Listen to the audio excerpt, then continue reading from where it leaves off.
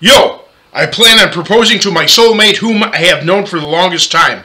But before I do, I have an introduction written out to explain why we are perfect for one another and why there is such a benefit for being intimately intertwined before popping the question at the end.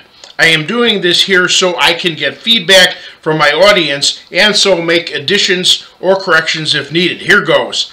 My darling, I have something important to say, so please listen carefully.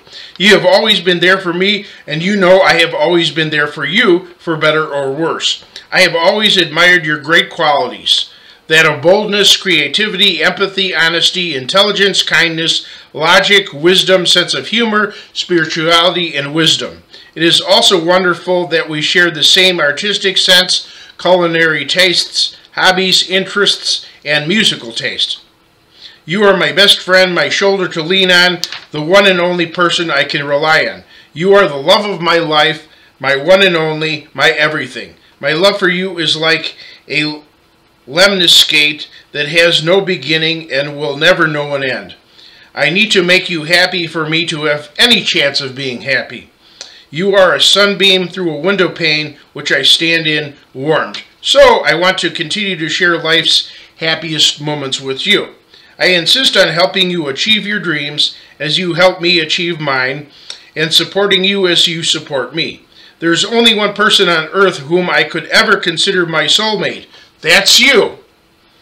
It is also marvelous that we perfectly agree on religion, politics, all other philosophical issues, and best of all, how to live our life. So naturally, we never argue. Therefore, I vow to fiercely love you unconditionally and to never forget that this is a once-in-a-lifetime love. Even after knowing you for over half a century, I still want you ever close and want you to be mine forever. I cannot promise everything will be perfect, but promise we will make it work no matter how hard it gets. So, will you marry me? Of course, the answer is yes, since I'm proposing to myself.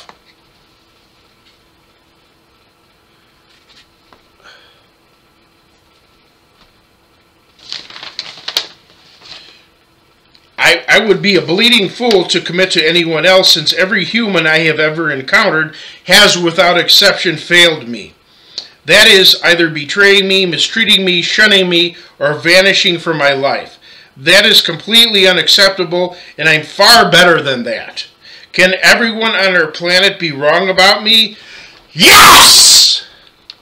If everyone on Earth was convinced that 2 and 2 make 3, 2 and 2 will still make 4.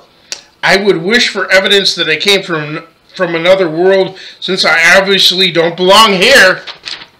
Thankfully, no amount of puny, stinking humans determines what is right, only God alone.